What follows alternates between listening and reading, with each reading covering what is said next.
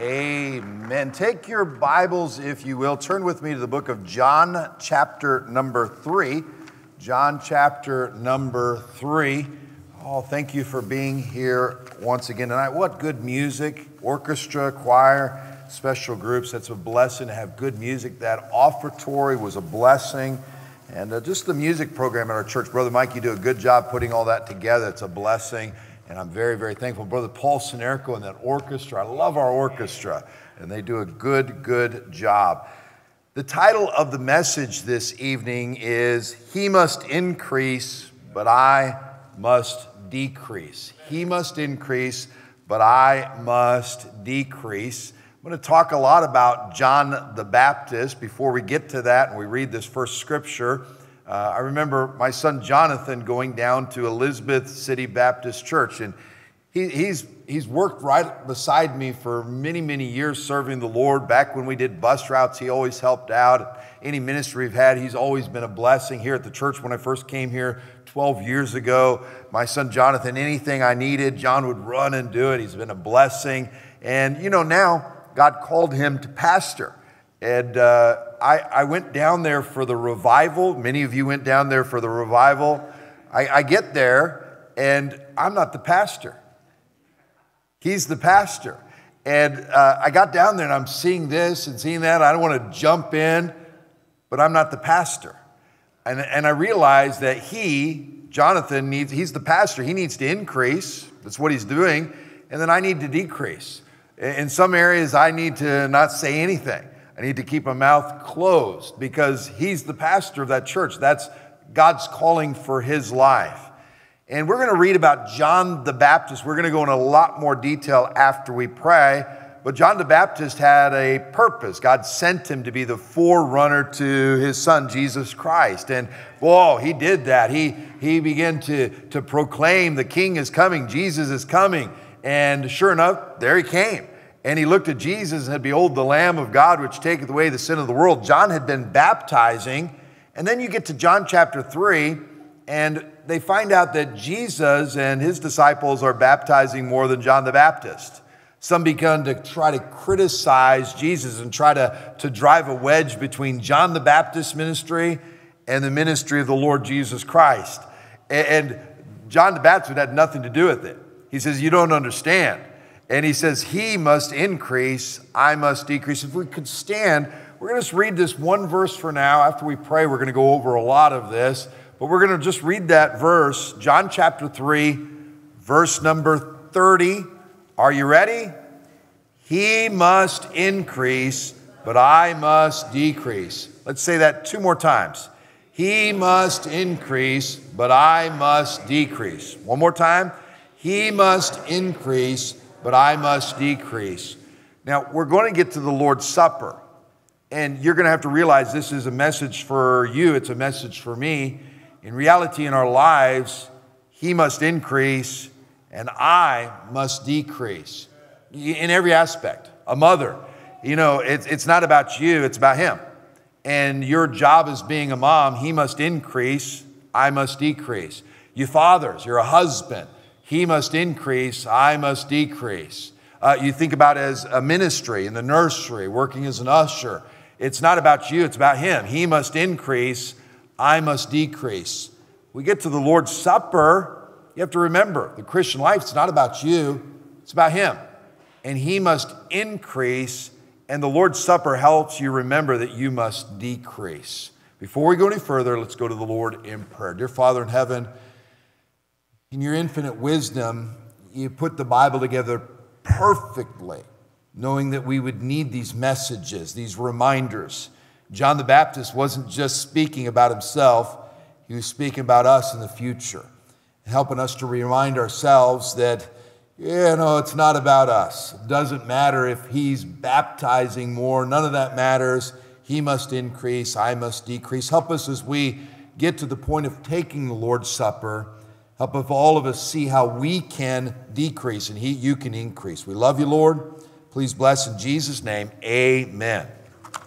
You may be seated. As you're sitting, turn with me to John chapter number 1. I want to go through a little bit of the life of the Lord, of John the Baptist, just to get you a little bit more familiar with John the Baptist.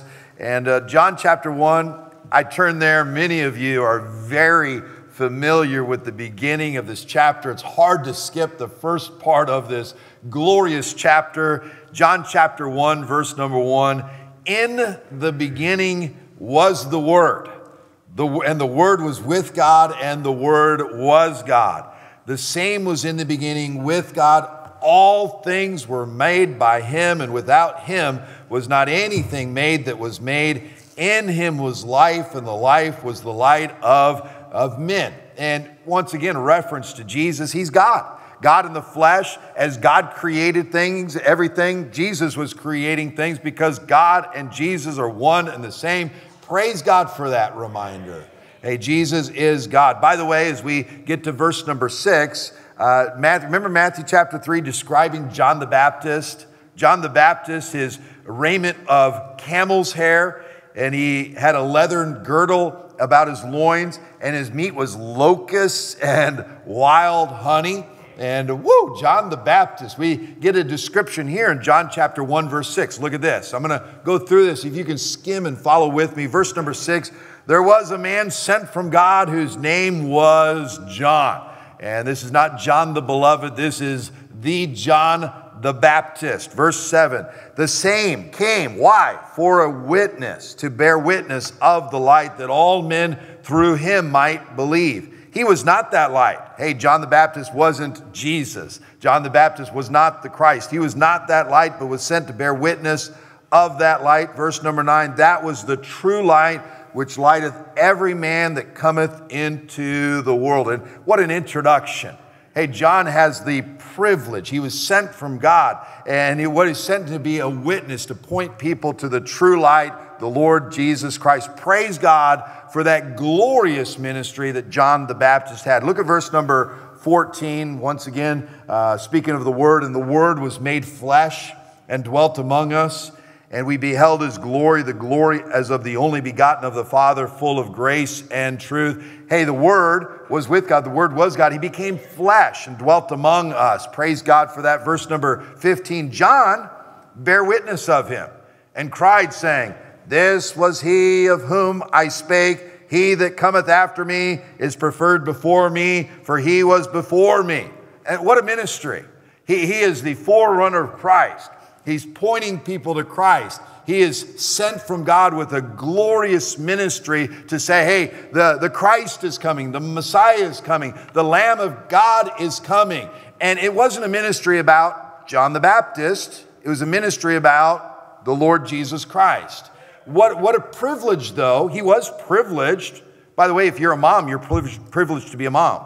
If you're a dad, you're very privileged to be a dad. You're a husband, you're privileged to be a husband. You're a wife, you're privileged to be a wife. If you're giving Pastor brownies for his birthday, well, no, that's not there. That's wonderful, that's a joy. How many of you got brownies for Pastor for his birthday? Brother Mike, thank you very much. I appreciate that. You're very privileged. Make more, though, okay? And now we look at this. John the Baptist was privileged to serve the Lord, was he not? Look at verse number 19. And this is the record of John, when the Jews sent priests and Levites from Jerusalem to ask him, who art thou? So these Jews, these priests, these Levites came to John. Who art thou, John? In verse number 20, he said, and he confessed and denied not, but confessed, I'm not the Christ. Then it'll get a little bit later, and they asked him, what then? Art thou Elias? And he said, I'm not. Art thou that prophet? And he answered, no. Who art thou? That we may give an answer to them that sent us. What sayest thou of thyself? Verse 23, he said, I am the voice of one crying in the wilderness. I am the voice of one crying in the wilderness. Make straight the ways of the Lord, as said the prophet Isaiah. Now, this is some details. We're going and reading these verses, trying to help you understand John the Baptist was very privileged. He was sent from God. He was to be a voice. He was to be the forerunner of Christ. He was not to lift up himself, but he was to point people to Jesus. Look at verse number 24. And they which were sent were of the Pharisees. And they asked him and said to him, why baptizest thou then, if thou be not that Christ, nor Elias, nor neither that prophet? John answered them, saying, I baptize with water, but there standeth one among you, whom ye know not. He it is who coming after me is preferred before me, whose shoes latchet I am not worthy to unloose. By the way, there's humility. There's a realization. John the Baptist is not trying to gain glory for himself. He's not trying to point a bunch of people to him. He's saying, listen, there's one coming after me. He's preferred before me. And you don't even understand the shoe latchet of whom I'm not even worthy to unloose. Look at verse number 29. The next day, John the Baptist, seeth Jesus coming unto him and saith, behold the Lamb of God, which taketh away the sin of the world. This is he of whom I said, after me cometh a man which is preferred before me, for he was before me. And you can almost see the excitement. All of a sudden, there's Jesus. He realized that's the one I was looking for. That's the Lamb of God, which taketh away the sin of the world. Verse 35. Again, the next day, after John stood and two of his disciples, and looking upon Jesus as he walked, he saith, behold, the Lamb of God. Now, John had a glorious ministry. Can I just tell you, John was just a man. He's a sinner, but he had an amazing ministry. People came down to the Jordan River to hear him preach, and he lifted up his voice and he preached. His sermons weren't about himself, but they were pointing people to Jesus Christ. He was getting them prepared for the Christ, getting them prepared for the Lamb of God, which taketh away the sin of the world. And he preached. He preached. Now, you fast forward. Go to chapter 3, if you will. And it goes into a little bit more detail. I want you to see this. John the Baptist. What a ministry. John the Baptist was privileged to preach. He was sent from God. A glorious ministry. Amen? Amen. Look at verse number 22, John chapter 3, verse 22. After these things came Jesus and his disciples into the land of Judaea, and there he tarried with them and baptized. So there Jesus is with his disciples. What's he doing? They're baptizing folks. They're giving the gospel and baptizing folks. Well, that's what John did. And here's Jesus now, the Lamb of God. He's got his disciples and they're baptizing. Look at verse number 13. And John also was baptizing in AEnon near to Salim, because there was much water there, and they came and were baptized. Do you see that? Verse 24. For John was not yet cast into prison. Then there arose a question between some of John's disciples and the Jews about purifying. Verse 26, and they came unto John and said unto him, Rabbi, he that was with thee beyond Jordan, to whom thou bearest witness, behold, the same baptizeth, and all men come to him. You realize they're trying to cause divisions. John, you're not baptizing as many people as you used to. You're not gathering the crowds that you used to gather. You're not getting the attention you used to get. There's that Jesus whom you preached about. Now everybody's going to him, and he's baptizing people now. And listen, you got to understand, the same baptism, all men come to him. And you see the division there trying to happen. They're trying to draw a division between John the Baptist and the Lord Jesus Christ. Now, I'm getting ahead of myself slightly, but you and I, we have a ministry that God sent us to do. You know, if you're a mom, you're meant to be a mom. God gave you a baby. You're a father. God meant for you to be a father. Praise God. You've given a child. That's a glorious opportunity. You're a husband, your wife. We look at the privilege for me to be able to pastor. You get to be a Sunday school teacher. You get to sing in the choir. You get to play a piano, work in the nursery. You get an usher. You're a grandfather. You have a privilege to influence your grandchildren. The list can go on and on. You work. Praise God for your ability to work and labor and make a living. There's all sorts of things that you're privileged to do in your life. And sometimes people want to draw a division. They want to say, well, you know, all of a sudden Jesus is taking more precedence than something. Well, I'm getting ahead of myself. Look at this again. John answered, and he's giving an answer here. He answered and said, a man can receive nothing except to be given him from heaven. Ye yourselves bear me witness that I said, I'm not the Christ, but that I'm sent before him. He that hath the bride is the bridegroom, but the friend of the bridegroom, when he standeth and heareth him, rejoiceth greatly because of the bridegroom's voice. This my joy therefore is fulfilled. Now, I'm not going to read the next verse in a moment, but he's saying, listen, you want me to be mad about him baptized? I was sent to bear witness of him. I was sent to point people to him. He's here. He's doing the work. This is good. This brings me joy.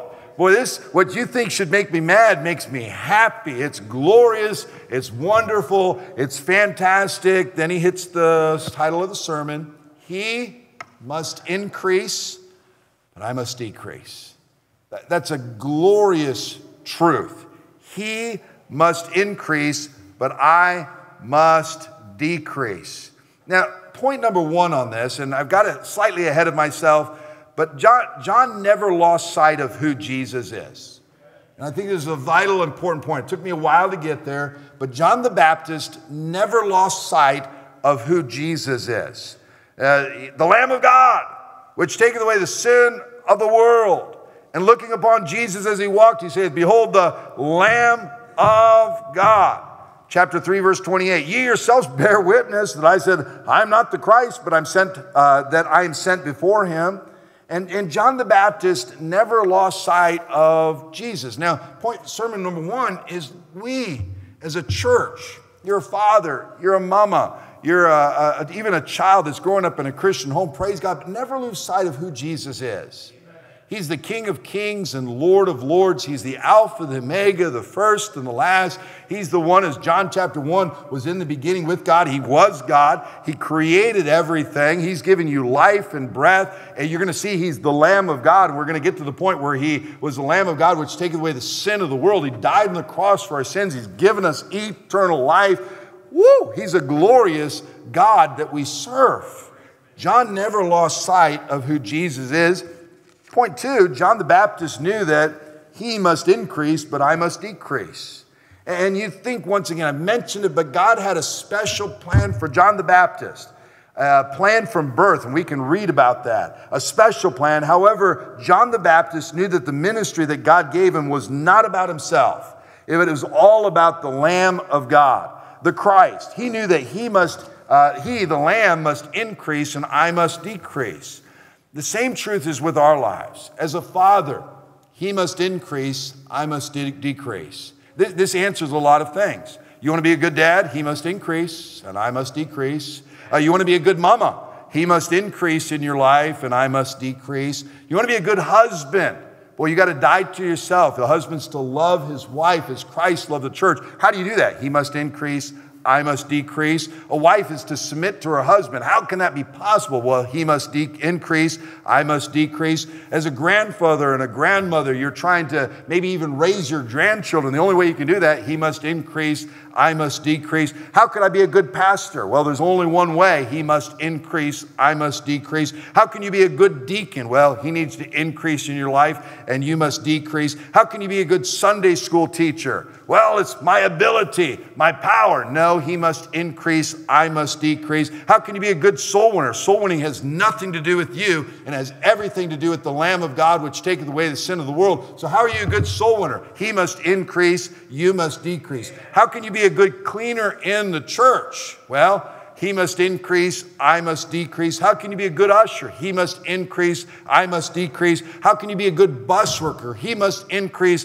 I must decrease. How can you be a good nursery worker? Praise God for the nursery workers. They're servants. Well, he must increase, I must decrease. How can you be good in the choir? He must increase, I must. You get the point. That's an important point. I got a man in our church. Man, this is years and years ago, probably 10 years ago. And man, he had some money, and he looked sharp. He was an older man. And he said, Pastor, you need to give me something to do.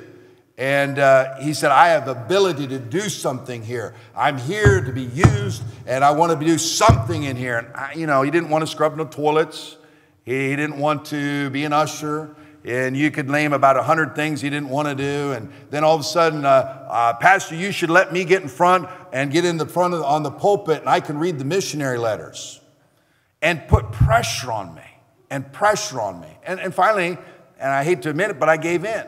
And I said, okay, I'll let you read the missionary letters, but here's what I want you to do. I want you to read the missionary letters briefly and take less than 5 minutes to do that, please. And so he got up there, and he read the missionary letter on a Wednesday night. And he read it, and then he made a sermon. And the first time he went 20 minutes. And he went 20 minutes preaching a sermon.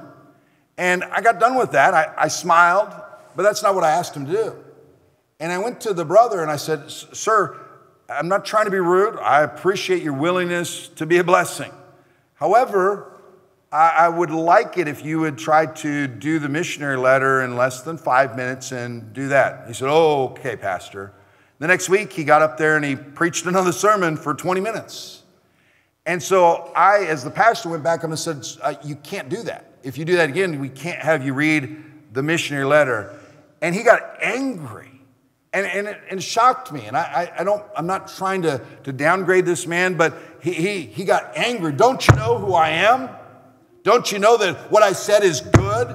Don't you know that they needed that truth? And it caused friction. And me approaching him, it was within just another week or so, he left the church. And the pressure right there. But in his mind, and I'm not trying to be mean, the ministry was not about the Lord. It was all about him. And the Bible didn't send us to be masters and lords. The Bible says in John chapter 13, we're to be servants. How do we be a servant? He must increase, I must decrease. I remember another man came to church. This is years and years ago. And man, we had an amazing Sunday. There were like 2 souls that got saved and baptized. And we had a great day at church. I was so excited. And he visited. And praise the Lord, it was probably his 2nd or 3rd time he had visited our church, and a fancy house. Let me know that he made lots and lots of money, and if he joined our church, he was going to give liberally to our church. And then that Sunday night, we had 2 people saved and 2 people baptized. He said, Pastor, I need to talk to you. And I said, sure, okay. And I went to him, and he says, Pastor, you don't understand. If you listen to me, I can show you how you can have a church that actually does something for God. And he went on and on and on. And he made what had happened that morning and the miracle that had been happening in our church like God wasn't doing anything. And I said, I'm thankful for you trying to be a blessing, but you know, I want to make you understand that I'm very thankful for the souls that got saved. I'm thankful for every member and person that's come to this church. And I happen to like what's going on at this church, happen to like what God's doing behind the scenes with the people here. And you know what? He got mad at me. But the problem when I look back at it was he wanted a ministry that showed his ability to do great things. And the answer is not that for me. The answer is he must increase and I must decrease. The Christian life's not about us, it's about him. Which leads to this. We know he must increase, I must decrease. We get to the point, how can we do that? I mean, I want that. I want him to increase in my life, but I also have a sinful flesh. You have a sinful flesh. And we want him to increase and me to decrease, but how is that possible? How can I do that? I remember in the Navy, I was the electronic technician. And we had a Xerox copier. And I went to Xerox copier school on how to fix a Xerox copier. And that Xerox copier would have glitches where it didn't work right every once in a while. And you know who they'd call? Me, the Xerox copier tech. And I'd get there and I'd look at the machine and I'd say, what it's doing? This was not working. This is not working. I push this button. I say, okay, well, give me a few minutes. And I'd go to the back of the machine and turn the power button off. I'd count to 7. 1, 2, 3, 4, 5, 6, 7. Turn it back on. Hey, let's try it again. Push the button and the thing would work great. And that happened over and over. What'd you do? Push the reset button. But our reset button, there's times for us to put the reset button. our reset button on how to Him increase in our life and us to decrease is found in the Lord's Supper. You understand that? God gave us a time to remind us how we can decrease and He can increase with the Lord's Supper. So if you'll go back with me to the book of 1 Corinthians chapter 11. This is a great truth. It's a great truth. We know He must increase and I must decrease. But sometimes you men aren't loving your wives like you should. Your wife like you should, not your wives. You better watch it. Sometimes you ladies are not as good to your husband like you should. Sometimes we're not in the ministry serving the Lord like we should. And we need to push the reset and remind ourselves what it's all about. It's all about Him. He must increase, I must decrease. So we get to here, and I want to read verses 23 and 24 if you'll follow along with. 1 Corinthians chapter 11, verse 23. For I have received of the Lord that which also I delivered unto you, that the Lord Jesus, the same night in which He was betrayed, took bread. And when He had given thanks, He brake it and said, Take, eat, this is my body, which is broken for you. Read these next words with me. This do in remembrance of me. So reset button number one that God gives us is to simply remember the Lord's broken body. Try to think back and remember what He went through for you and me. He is that Lamb of God, which taketh away the sin of the world. But wow, you think about how Jesus, He's God in the flesh. He's helped so many people, healed the lame. He caused the blind to see. He instructed people. He fed people. He helped people all throughout the region of Galilee and Judaea and Jericho. He's God in the flesh. He's the Christ. Next thing you know, they betray Him. They lead Him away to the high priest. Next thing you know, the high priest finds some false accusers. They put a bag on His head, smack Him in the head. They prophesy, they mock Him. He's led to Pilate, and you know, the Jewish people rally against Him. They say, give us Barabbas. And what are we to do with Jesus? Crucify Him. Crucify Him. They scourged Him and beat Him, made His back to bleed. They placed a crown of thorns on His head right there. They mocked Him. They bowed their knee. Oh, hail, King of the Jews. And what they do, they led Him to Golgotha, Calvary, and they killed Him. And you know, that piece of bread that we eat reminds us of what He went through, His broken body. Isaiah 53, verse 5. But He was wounded because He deserved it. No. He's wounded. Why? For our transgressions. Do you realize what He did for you?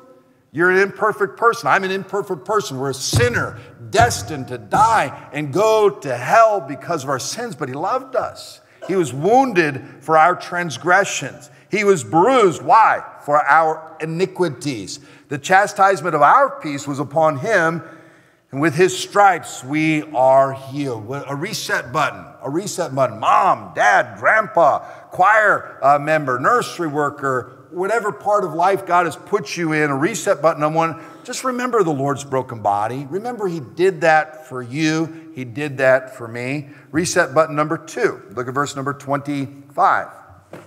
After the same manner, also He took the cup, which He had supped, saying, This cup is the New Testament in my blood. This do ye as oft as ye drink it in remembrance of me. In what? Remembrance of me. So number 2, reset button number 2 is not only remember the Lord's broken body, but remember the Lord's precious blood. The precious blood. And you know, we've preached messages on this, but in Leviticus chapter 17, it's a reminder. It says the life of the flesh is in the blood. Leviticus 17, verse 14, for it is the life of all flesh. The blood of it is for the life thereof. When Jesus shed His blood, He was giving His life for our life. That life, that blood represents life, His life. And that blood, when He gave His blood, His precious blood, what He's saying, He was giving His blood, His life for our life. 1 John chapter 1, verse 7, the blood of Jesus Christ, his son, cleanseth us from all sin. Romans chapter 5, verses 8 and 9, but God commendeth his love toward us, and that while we were yet sinners, Christ died for us. Then it says, much more than, being now justified by his blood, we shall be saved from wrath through him. We sing that song after the Lord's Supper. I wanted to put the lyrics in the sermon tonight to help you think about what we're singing about. There is a fountain filled with blood drawn from Emmanuel's veins. Emmanuel, God with us, his veins. There is a fountain filled with that blood, and sinners plunged beneath that flood lose all their guilty stains. And we think about the blood. When you're saved by the blood, you all of a sudden realize there's no hope in your works. There's no hope in your goodness. There's no hope in me. Your salvation's the same. He must increase. I must decrease. My only hope for heaven's not my works, not my goodness, not my baptism, not my church attendance. My only hope is Jesus, his precious blood. He must increase. I must decrease. The second verse, the dying thief rejoiced to see that fountain in his day. And there may I, though vile as he, wash all my sins away. There's hope. Though I'm a vile sinner, I have hope in his precious blood. And how? Why? Well, he must increase, I must decrease. Dear dying lamb, remember he's the Lamb of God which taketh away the sin of the world. Dear dying lamb, thy precious blood shall never lose its power, till all the ransomed ones of God be saved to sin no more. Oh, that dying lamb, the Lamb of God which taketh away sin of the world, it's for everybody. It's not going to lose its power. Ere since by faith I saw the stream, thy flowing wounds supply.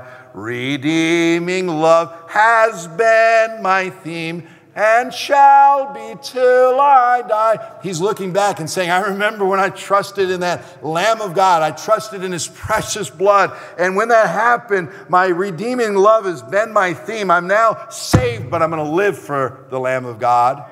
That song saying, he must increase, I must decrease. Then in a nobler, sweeter song, I'll sing thy power to save. And that's a wonderful, wonderful verse right there. Now, go back to 1 Corinthians chapter 11. Because reset button 1, remember his broken body. Remember what he did for you. Remember reset button number 2, his precious blood. But we also have a warning. And it's a warning tonight about taking the Lord's Supper. Verse 27, wherefore, whosoever shall eat this bread and drink this cup of the Lord unworthily shall be guilty of the body and blood of the Lord. But, and it gives us a solution. He said, watch out. You know, you're going to partake of the Lord's Supper. You're going to take that bread and eat it. You're going to take that cup of juice and drink it. But if you take it unworthily, if you take it and there's something between you and the Savior, if there's something between you and the Lord, you have unconfessed sin. In other words, you don't have a heart that's tender and right with the Lord. You know what I'm saying? Your relationship's not right with the Lord. And it's saying, don't do that. But it says how to handle it. It says, but let a man examine himself. Let a man examine himself. And so let him eat of that bread and drink of that cup. In other words, it says, before you do it, stop and think about your relationship with the Lord. Are you having him increase and you decrease? You understand that? That's so important as a church. We get so caught up. What I want to do. It's easy to do. What I desire. But no, before you take the Lord's Supper, it doesn't matter. It's like the Apostle Paul, Lord, what wilt thou have me to do? It's like the Lord's Prayer, our Father which art in heaven, hallowed be thy name. Thy kingdom come, thy will be done. It's the same right there. He must increase, I must decrease. Then it gives us the other warning, verse number 29. For he that eateth and drinketh unworthily eateth and drinketh damnation to himself, not discerning the Lord's body. For this cause many are weak and sickly among you, and many sleep. For if we would judge ourselves, we should not be judged. That's a tremendous truth. When we take the Lord's Supper, it's not about looking and saying, look at the pastor's sins. They're there. Or your neighbor's sins, or your husband's sins, or your wife's sins, or your children's sin. It's to examine yourself. Hey, make sure that you're pure and right between the Lord. It's me, O Lord, standing in the need of prayer. It's me, O Lord, standing in the need of prayer. Not my father, not my mother, but it's me, O Lord, standing in the need of prayer.